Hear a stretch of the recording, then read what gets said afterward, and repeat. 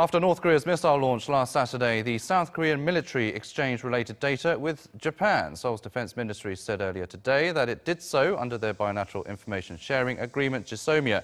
The government decided to pull out of that pact last week, but the deal is still effective for roughly 90 more days, until November 22nd to be exact.